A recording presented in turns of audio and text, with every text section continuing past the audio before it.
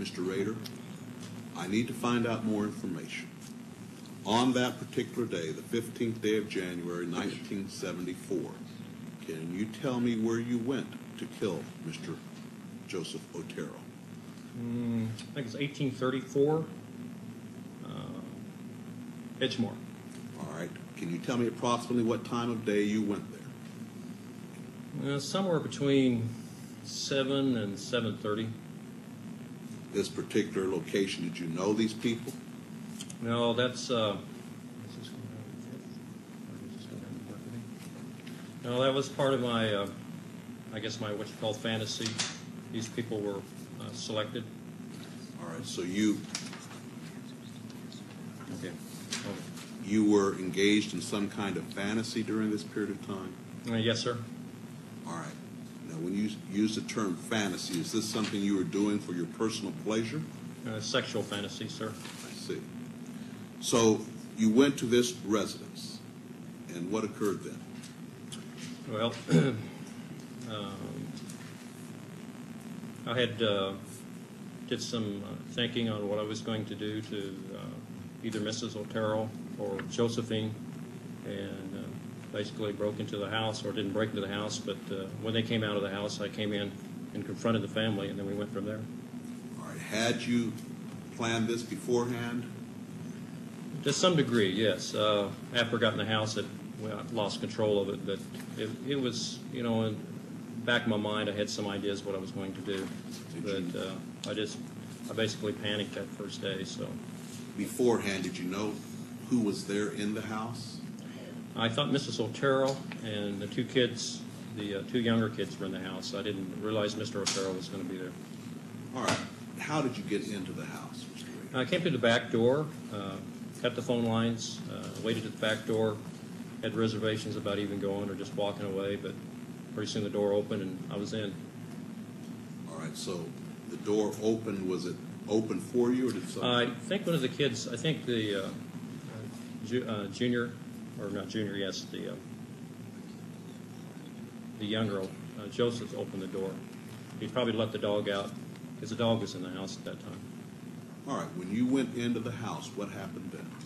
Well, I confronted the family, pulled a pistol, confronted Mr. Otero, and asked him to, you know, that I was there to, basically, I was wanted to get the car. I was hungry, food, I was wanted, and asked him to lie down in the living room. And at that time, I realized that wouldn't be a really good idea, so I finally, the dog was a real problem, so I asked Mr. Otero if he could get the dog out. So he had one of the kids put it out, and then I took him back to the bedroom. You took who back to the bedroom? The family, to the bedroom, the 4 members. All right. What happened then? At that time, I tied him up. While still holding him at gunpoint? Well, in between tying and yes. Yeah. All right. After you tied them up, what occurred? Well, they started complaining about being tied up, and I re-loosened the bonds a couple of times. Tried to make Mr. Otero as comfortable as I could. Apparently had a cracked rib from a car accident, so I had him put a pillow down for his head. Had he put a, I think he's a Parker or a coat underneath him. They talked to me about, giving the car and whatever money. I guess they didn't have very much money. And there I realized that, I didn't have a mask on or anything. They already could ID me, and made a decision to go ahead and put them down, I guess, or strangle them. All right. What did you do to Joseph Otero Sr.? Joseph Otero? Yeah, Okay. Joseph Otero Sr., Mr. Otero, the father. I put a plastic bag over his head and then some cords and then tightened it. This was in the bedroom? Yes, sir. Did he, in fact, suffocate and die as a result of this? Not right away. No, sir, he didn't. What happened? Well, after that, I did Mrs. Otero. I had never strangled anyone before, so I really didn't know how much pressure you had to put on a person or how long it would take. But Was she also tied up there in the Yes, bedroom? yeah, both her hands and their feet were tied up. She was on the bed. Where were the children? Josephine was on the bed, and Junior was on the floor at this time. So we're talking first of all about Joseph Otero. So you'd put the bag over his head and tied it, and he did not die right away. Can you tell me what happened in regards to Joseph Otero? He moved over real quick like, and I think tore a hole in the bag, and I could tell that he was having some problems there. But at that time, the whole family just went, they went panicked on me, so I worked pretty quick. I got What Mrs. did you, you worked pretty quick. Well, What I mean, did you do? I strangled Mrs. Otero, and she went out, or passed out. I thought she was dead. She passed out. Then I strangled Josephine. She passed out, or I thought she was dead. And then I went over and put a bag on Junior's head, and then if I remember right, Mrs. Otero came back. She came back and. Sir, let me ask you about Joseph Otero Sr. You Senior? indicated he had torn a hole in the bag. And what did you do with him then? I put another bag over it, or either that or I recollect, I think I put either a cloth or a T-shirt or something over his head, and then another bag, and then tighten it down. Did he subsequently die? Well, yes. I didn't just stay there and watch him. Then I was moving around the room. But All right, so you indicated you strangled Mrs. Otero after you had done this. Is that correct? now I went back and strangled her again, that finally killed her at that time. So this is in regards to count 2. You had first of all put the bag over Joseph Otero's head, and he tore a hole in the bag. Then you went ahead. Did you strangle Mrs. Otero then, Okay. or did you go First back? of all, Mr. Otero was strangled, or a bag put over his head and strangled. Then I thought he was going down, and I went over and strangled Mrs. Otero, and I thought she was down. Then I strangled Josephine, thought she was down, and then I went over to Junior and put the bag on his head.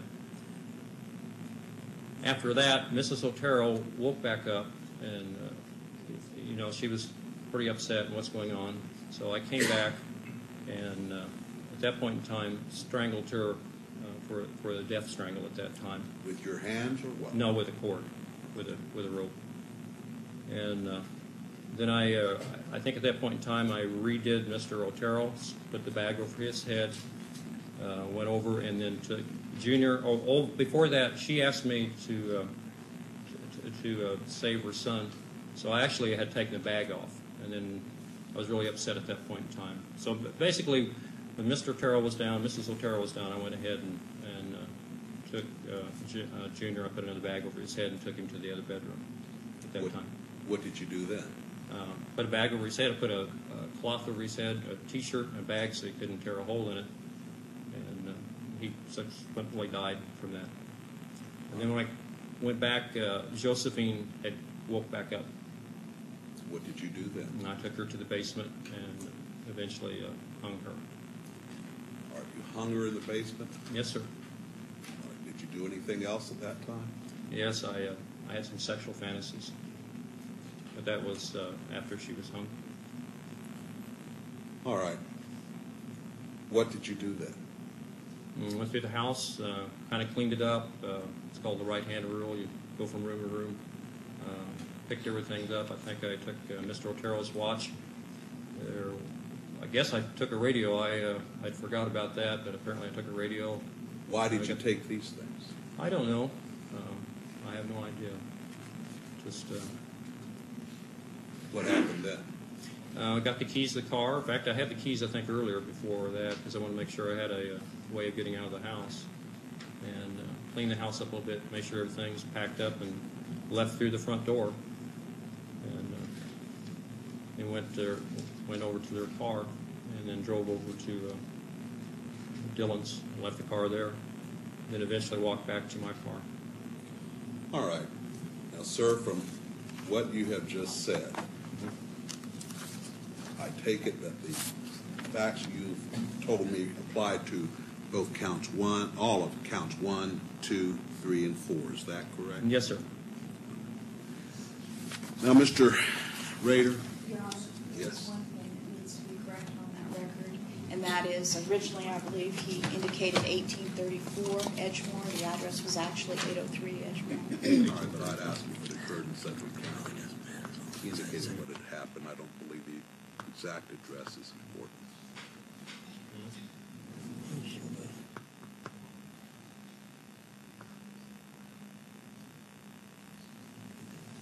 All right, Mr. Rader, we will now turn to count 5. In that count, it is claimed that on or about the 4th day of April, 1974, in Sedgwick County, Kansas, that you unlawfully killed Catherine Bright maliciously, willfully, deliberately, and with premeditation by strangulation and stabbing, inflicting injuries from which she did die on April 4th, 1974. Can you tell me what occurred on that day?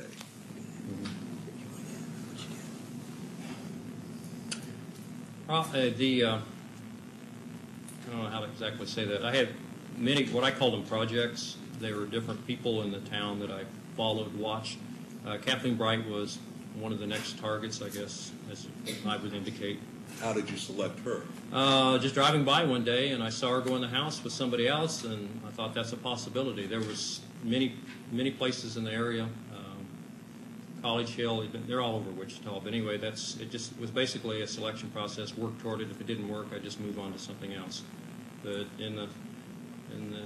my kind of person, stalking and scrolling. You go through the trolling stage and then a stalking stage. She was in the stalking stage when this happened. All right, sir. So you identified Catherine Bright as a potential victim. Yes, sir. What did you do here in Sedgwick County then? Pardon? What did you do then here in Sedgwick County? On this particular day, Yes. I broke into the house and waited for her to come home. How did you break into the house? Through the back door on the east side. All right, and you waited for her to come home. Where Yes, did sir. you wait? In the house there, probably close to the bedroom. I walked through the house and kind of figured out where I'd be if they came through. All right.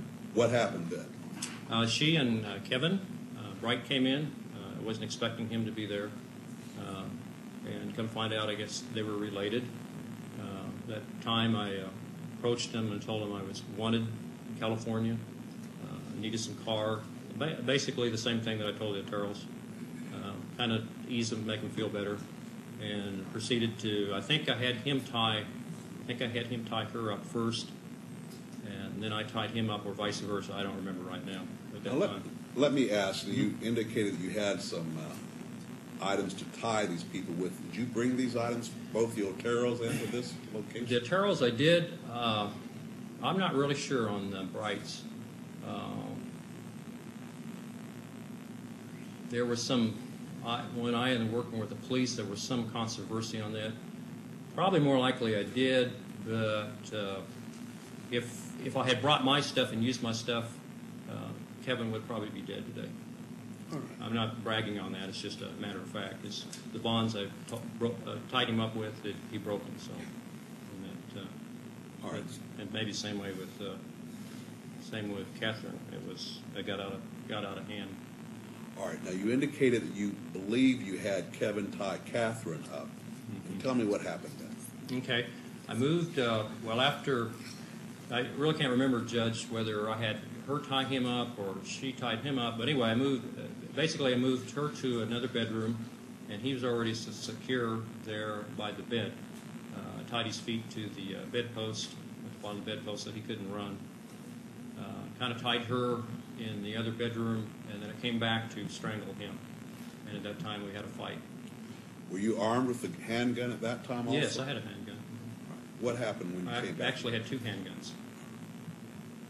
When I started strangling, either the parent broke or he broke his bonds, and he jumped up real quick like. I pulled my gun and quickly shot him. I hit him in the head. He fell over. I could see the blood, and as far as I was concerned, I thought he was down and was out, and then went and started to strangle Catherine. And then we started fighting because bonds weren't very good, and so back and forth. We fought. You and Catherine? Yeah, we fought. And I got the best of her, and I thought she was going down, and then I could hear some movement in the other room. So I went back, and Kevin, no. I thought she was going down, and I went back to the other bedroom where Kevin was at, and I tried to re-strangle him at that time. And he jumped up, and we fought, and he at that time shot me because he got my pistol that was in my shoulder here. I had my Magnum in my shoulder. So shoulder holster? Did you have it in a shoulder holster? Yes, and I had the Magnum in my shoulder holster. The other one was a 22. And we fought at that point in time, and I thought it was going to go off. I jammed the gun, stuck my finger in there, jammed it. And I think he thought that was the only gun I had, because once I either bit his finger or hit him or something, got away, and I used the 22 and shot him one more time. And I thought he was down for good that time. All right, so you shot him a second time. Yes, sir. What happened then? Went back to finish the job on Catherine, and she was fighting. And at that point in time, I'd been fighting her, and then I heard I don't know whether I was basically losing control. The strangulation wasn't working on her, and I used a knife on her. You say you used a knife on her. Yes. What did you do with the knife? I stabbed her. She said either stabbed 2 or 3 times, either here or here. Maybe 2 back here and 1 here, or maybe just 2 times back here. You were pointing to your lower back and your underneath the ribs. And your lower abdomen. Yeah, underneath the ribs, up underneath the ribs. So after you stabbed her, what happened?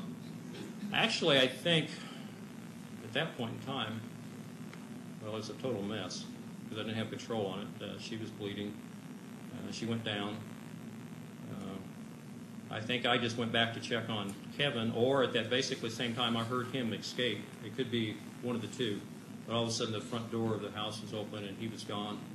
And I tell you what I thought. I thought the police were coming at that time. I heard the door open. I thought, no, that's it. And I stepped out there, and I could see him running down the street. So I quickly cleaned up everything that I could and left. All right, now, Mr. Rader, you indicated that at the Oteros you did not have a mask on. Did you have a mask on at the Brights? No, I didn't. All right, so what happened then? I already had the keys to the cars, and I thought I had the right key to the right car. I ran out to their car, and I think it was a pickup out there, and I tried it, didn't work, and at that point in time he was gone, running down the street. I thought, yeah, I'm in trouble. So I tried it, didn't work, so I just took off, ran, and went east, and then worked back toward the WSU campus where my car was parked. All right, so you had parked your car at the Wichita State University campus? campus? Yes, sir, on the campus, How far away was the Brights residence? Oh, I parked, what is that, 13th? And they were on 13th. Was it 17th? Yeah. I was just about 1 block south of 17th where the car was. There's a park there. I parked by that park, and then I walked to 13th to the Brights residence. So I basically ran back. All right, so you were able to get to your car and get away. Yes, sir. Now let's turn to count number 6. In that count, they claim on March 17th, 1977, in Sedgwick County, Kansas, that you unlawfully killed Shirley Vian maliciously, willfully, deliberately, and with premeditation by strangulation, inflicting injuries from which she did die on March 17th, 1977. Can you tell me what you did on that day? As before, Vian was actually on that one, she was completely random. There was actually someone across from Dillon's was a potential target. It was called Project Green, I think. I had project numbers assigned to it. And that particular day, I drove to Dillon's, parked in the parking lot, watched this particular residence, and then got out of the car and walked over to it. It's probably the police report, the address. I don't remember the address now. Knocked. Nobody answered it. So I was all keyed up, so I just started going through the neighborhood. I'd been through the neighborhood before. I kind of knew a little of the layout of the neighborhood. I've been through the back alleys, knew where certain people lived. While I was walking down Hydraulic, I met a young boy and asked him if he ID some pictures. kind of was a rust, I guess, a roost, as you call it, and kind of feel it out. And saw where he went, and I went to another address and knocked on the door. Nobody opened the door, so I just noticed where he went and went to that house, and we went from there. Now, you call these projects, were these sexual fantasies also? Potential hits. Yeah, in my world, that's what I call them. All right. So They're you called went, projects, hits. all right, and why did you have these potential hits? Was this to gratify some sexual interest? Or? Yes, sir. I had a lot of them, so it's just, if one didn't work out, I just moved to another one. All right. So, as I'm to understand it, then on the 17th of March, 1977, you saw this little boy go into a residence, and you tried another residence.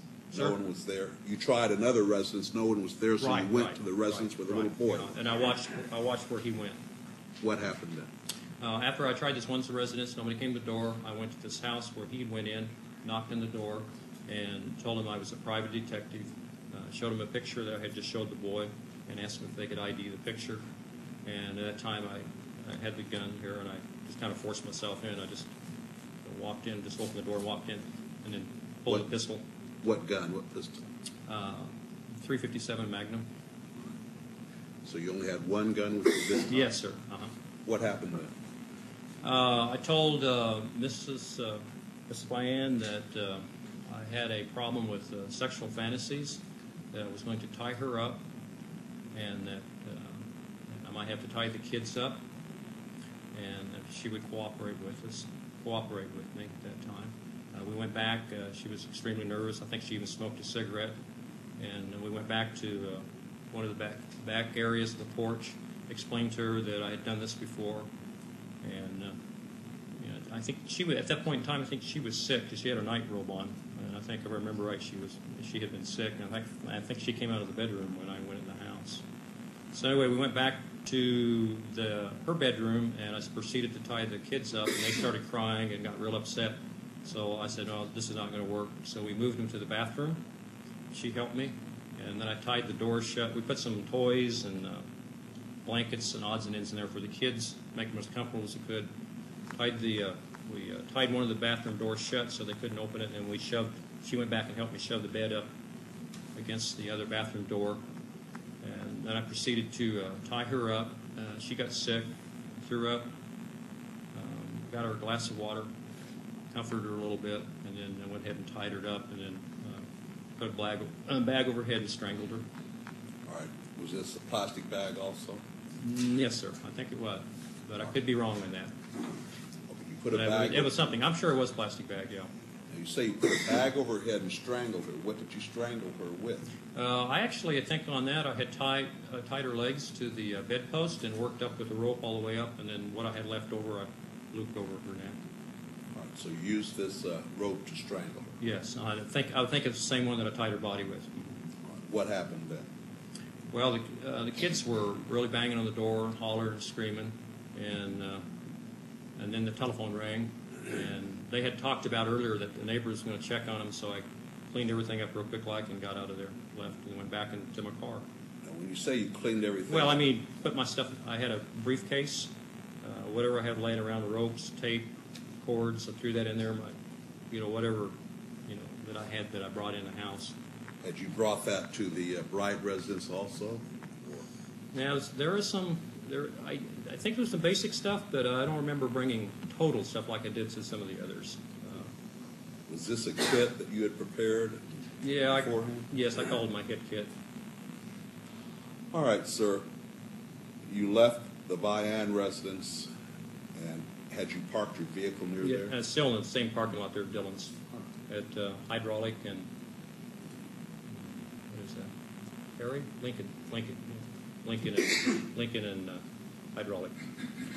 All right, in count 7, it is claimed that on the 8th day of December, 1977, in Sedgwick County, Kansas, that you unlawfully killed a human being, that being Nancy Fox, maliciously, willfully, deliberately, and with premeditation, by strangulation, inflicting injuries from which the said Nancy Fox did die on December 8th, 1977.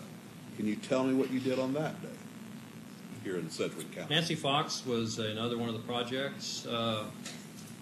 When I was trolling the area. I noticed her go in the house one night. Sometimes I would, and anyway, I put her down as a potential victim.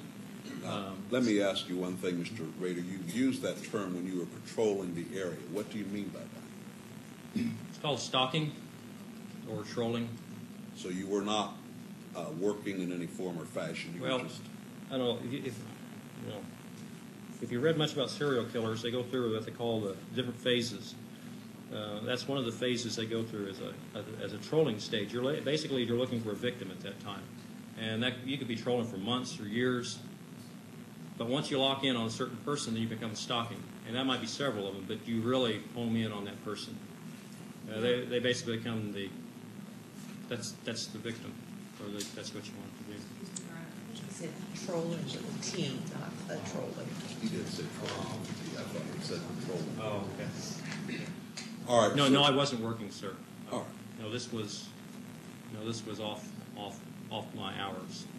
All right. So you basically identified Nancy Fox as one of your projects. What happened then? At first, she was spotted, and then I did a little homework. I dropped by once to check the mailbox to see what her name was, found out where she worked, stopped by there once at Hillsburg, and kind of sized her up.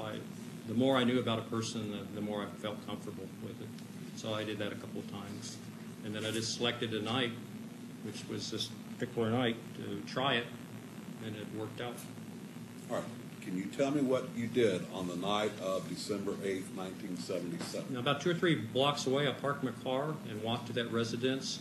Knocked at the door first to make sure, see if anybody was in there, because I knew she arrived home at a particular time from where she worked. Nobody answered the door, so I went around to the back of the house, cut the phone lines. I could tell that there wasn't anybody in the north apartment. Broke in and waited for her to come home in the kitchen. All right. Did she come home? Yes, she did. What happened? I confronted her, told her there I had a problem, sexual problem, that I would have to tie her up and have sex with her. She was a little upset. We talked for a while. She smoked a cigarette. While we smoked a cigarette, I went through her purse, identifying some stuff. And she finally said, well, let's get this over with so I can go call the police. And I said, okay. And she said, can I go to the bathroom? And I said, yes. She went to the bathroom and I told her when she came out to make sure that she was undressed. And when she came out, I handcuffed her. And I don't really remember whether... Sir? You handcuffed her? You had a pair of handcuffs? Yes, sir. What happened then? Well, anyway, I handcuffed her, had her lay on the bed, and then I tied her feet, and then I was also undressed to a certain degree, and then I got on top of her, and then I reached over, took either her feet were tied or not tied. But anyway, I think I had a belt. I took the belt and then strangled her with a belt at that time. All right. After you had strangled her, what happened then? Okay.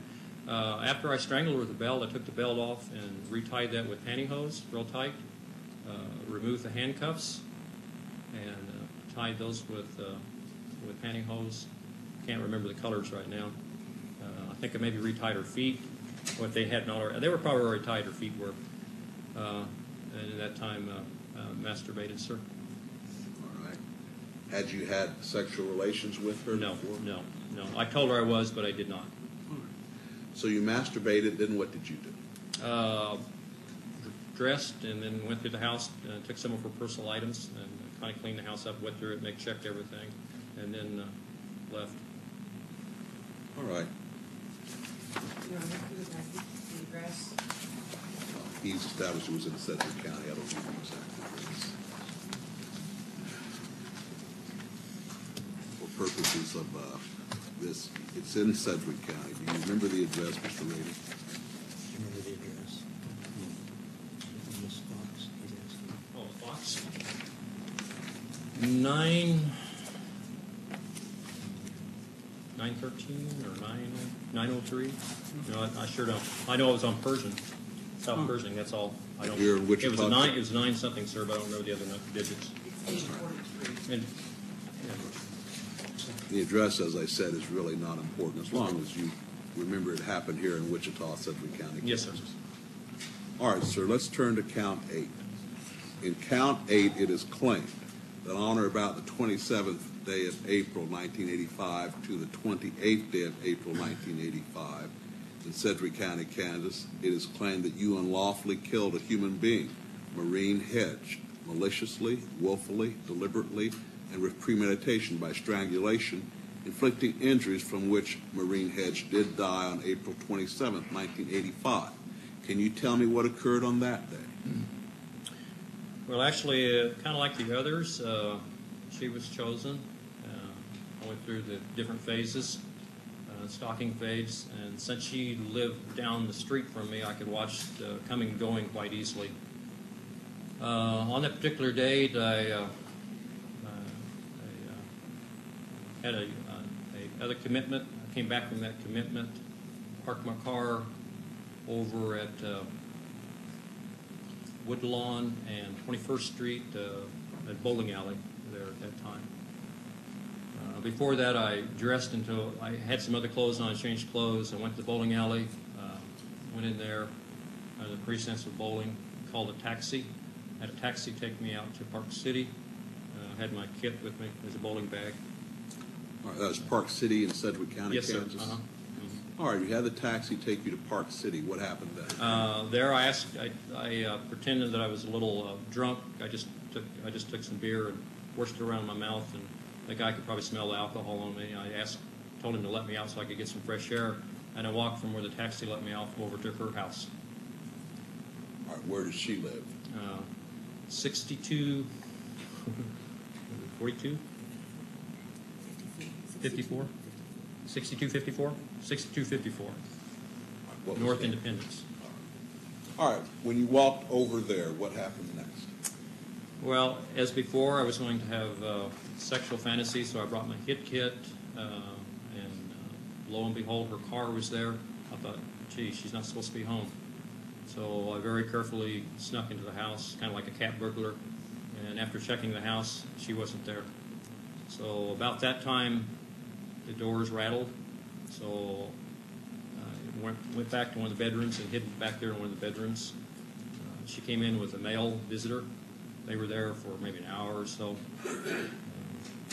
He left. I waited till wee hours in the morning, and then proceeded to sneak into her bedroom and flip the lights on real quick, or I think the bathroom lights. I didn't want to flip her lights on, and she screamed, and I jumped on the bed and strangled her manually.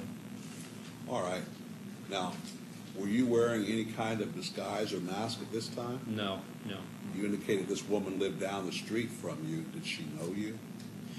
Casually, we'd walk by and wave. She liked to work in her yard as well as I liked to work. It's just a neighborly type thing. It wasn't anything personal. I mean, just a neighbor. All right, so she was in her bed when you turned on the lights in the bathroom? Yeah, the bathroom, so I could get some light in there. All right, what did you do then? I manually strangled her when she started to scream. So you used your hands? Yes, sir. And you strangled her? Did she die? Yes. All right, what did you do then? After that, since I was in the sexual fantasy, I went ahead and stripped her, and probably went ahead and I'm not sure if I tied her up at that point in time. But anyway, she was nude. I put her on a blanket, went through her purse, some personal items in the house, figured out how I was going to get her out of there. Eventually moved her to the trunk of the car. Took the car over to Christ Lutheran Church. This is with the older church. And took some pictures of her. All right, you took some photographs of her. What kind of camera did you use? Poor Lord. Did you keep those photographs? Yes, the police probably have them. All right, what happened then? That was it. She went through. I tied it. She was already dead, so I took pictures of her in different forms of bondage, and that's probably what got me in trouble was the bondage thing. So anyway, that's probably the main thing. But anyway, after that, I moved her back out to the car, and then we went east on 53rd. All right, what occurred then? Sir? What happened then? Oh, trying to find a place to hide the body. Did you find a place? Yes, yes, I did. Where? Couldn't tell you without looking at a map, but it was on 53rd, between Greenwich, maybe. Maybe what's the other one between Greenwich? Webb. I think between Webb and Greenwich, I found a ditch, a low place on the north side of the road, and hid her there. All right, you say you hit her there. Well, there were some trees, some brush, and I laid that over the top of her body. All right, so you removed the body from the car, put her in the ditch, and then laid some brush over the body. Yes, sir. All right. Sir, in count 9, it is claimed on or about the 16th day of September 1986 in Sedgwick County, Kansas, that you unlawfully killed a human being, Vicki Wegerle, maliciously, willfully, deliberately, and with premeditation by strangulation, inflicting injuries from which the said Vicki Wegerle did die on September 16th, 1986. Can you tell me what you did here in Sedgwick County on that day that makes you believe you are guilty? Again, Vicki Wegerle was another potential victim. I went through those different phases, locked in on her, as I would call it, and decided that I would try that date. I used Roos as a telephone repairman to get in their house. Drove there in my own personal car around lunchtime, during lunch hour, or approximately that time. It was earlier in the morning than that. And I actually went somewhere else and changed my clothes, what I call my hit clothes. And, Hit clothes? Hit clothes. Basically different, things that I'd need to get rid of later. Not the same kind of clothes that I had on. I don't know what other better word to use it, crime clothes or hit clothes. I just call them hit clothes. Anyway, I walked from my car as a telephone repairman. As I walked there, I donned the telephone helmet. I had a briefcase. Went to one other address just to kind of size up the house. I'd walked by it a couple of times, but I wanted to check it a little bit more. As I approached it, I could hear a piano sound. And went to this other door, knocked on them, and told them that we were recently working on telephone repairs in the area. And went to her and knocked on the door and asked her if I could come check her telephone lines inside. Did she allow you in? Yes, she did. What happened then? Went over and found out where the telephone was, simulated that I was checking the telephone. I had a make-believe instrument, and after she was looking away, I drew a pistol at her and asked her if she'd go back to the bedroom with me. Was this the same .357 Magnum you'd used? No, this was a different one. Different pistol. Or you asked her to go back to the bedroom with you after drawing a pistol on her? Yes, sir. What happened then? I told her, we went back to the bedroom, I told her I was going to have to tie her up. She was very upset, and I think I used some material that was in, and that's another thing, I'm not sure, but I think I used the material that they had in their bedroom, and after I tied her hands, she broke that and we started fighting, and we fought quite a bit back and forth. All right, she was physically fighting you? Oh, yeah. Yes, sir. Mm-hmm. What happened then? Finally got the hand on her and got a nylon sock and started strangling her. So you wrapped the stocking around her neck? Yes. Mm-hmm. What happened then? I finally gained on her and put her down, and I thought she was dead, but apparently she wasn't. But after she was down and not moving anymore, I rearranged her clothes a little bit and took some quick photos. I think 3 of them, if I remember. And then after that, there was a lot of commotion. She had mentioned something about her husband coming home, so I got out there pretty quick. The dogs were raising a lot of cane in the back. The doors and the windows were all open to the house. There was a lot of noise when we were fighting, so I left pretty quickly after that. Put everything in the briefcase and had her. I'd already gone through her purse and got the keys to the car and used their car for my getaway car. All right, now you indicate that you thought that she was dead. Did you discover later that she was not dead? Yes, I guess the paramedics arrived and they tried to attempt to revive her, and that failed. I don't know whether she died there or on the way to the hospital or at the hospital. I don't recollect. But you later found out that she did die as a result of your strangulation. Yes. Now, sir, let's turn to count 10. In that count, it's claimed that on or about the 18th day of January 1991, to the 19th day of January 1991 in the county of Sedgwick, state of Kansas, that you did then and there unlawfully kill a human being, that being Dolores E. Davis, maliciously, willfully, deliberately, and with premeditation by strangulation, inflicting injuries from which the said Dolores E. Davis did die on January 19th, 1991. Mr. Rader, please tell me what you did here in Sedgwick County, Kansas on that day that makes you believe you're guilty.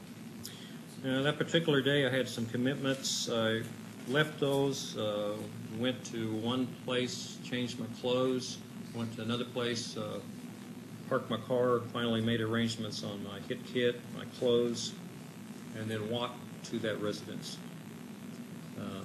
After spending some time at that residence, it was very cold at night. Had reservations about going in.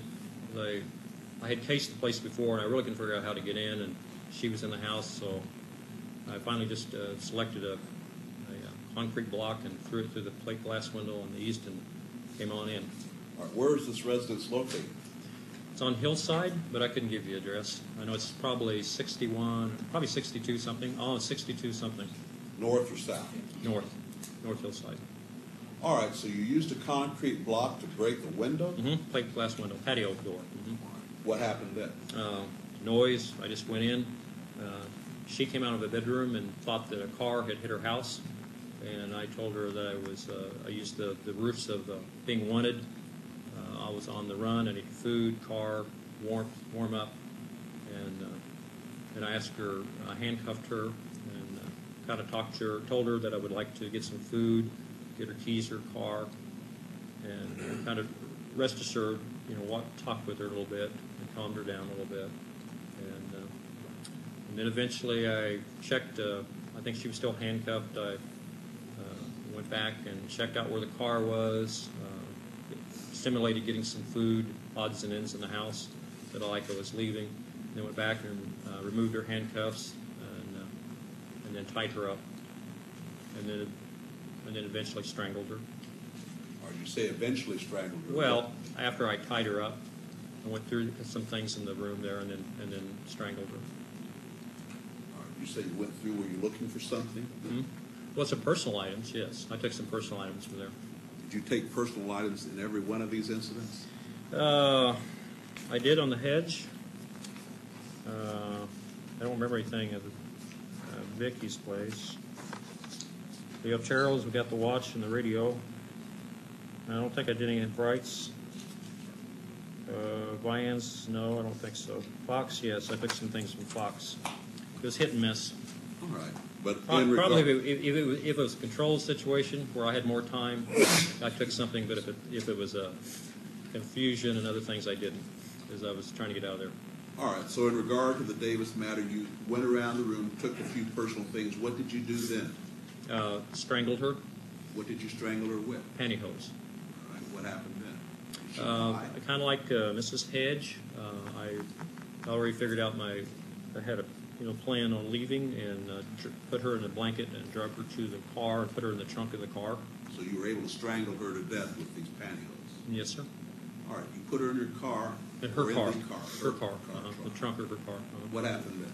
I really had a commitment I needed to go to, so I moved her to one spot, took her out of her car. This gets complicated. Then the stuff I had, clothes, gun, whatever, I took that to another spot in her car, dumped that off. Okay. Then took her car back to her house, left that, let me think now. Okay. In the interim, I took her car back to her house. In the interim, I realized that I had lost one of my guns. I dropped it somewhere. So I was trying to figure out where my gun was. So I went back in the house, realized I had dropped it when I broke the plate glass window. It dropped and fell on the floor right there, and I found it right there. So that solved that problem. Anyway, I went back out, threw the keys, checked the car real quick, and threw the keys up on top of the roof of her house, walked from her car back to my car, took my car, drove it back, And I either dropped more stuff off or I picked her up and put them in my car. And then I drove up northeast of Sedgwick County and dropped her off underneath the bridge. So all of these incidents, these 10 counts, occurred because you wanted to satisfy a sexual fantasy. Is that correct? Yes. Does any party desire any further matters be put on the record at this time? No, Your Honor. All right, you may be seated, Mr. Rader. I will find that you, Dennis L. Rader, have knowingly, intelligently, and voluntarily waived your constitutional rights and entered your pleas of guilty. I will find that you understand the nature of the charges and the consequences of your pleas. Based upon your statements to the court, I will find there are factual bases for each of these pleas of guilty. I will accept these pleas of guilty and adjudge you, Dennis L. Rader, guilty of murder in the first degree in count 1, a Class A felony, murder in the first degree in count 2, a Class A felony, murder in the first degree in count 3, a Class A felony, murder in the first degree in count 4, a Class A felony, murder in the first degree in count 5, a Class A felony, murder in the first degree in count 6, a Class A felony, murder in the first degree in count 7, a Class A felony, murder in the first degree in count 8, a Class A felony, murder in the first degree in count 9, a Class A felony, and murder in the first degree in count 10, a Class A felony.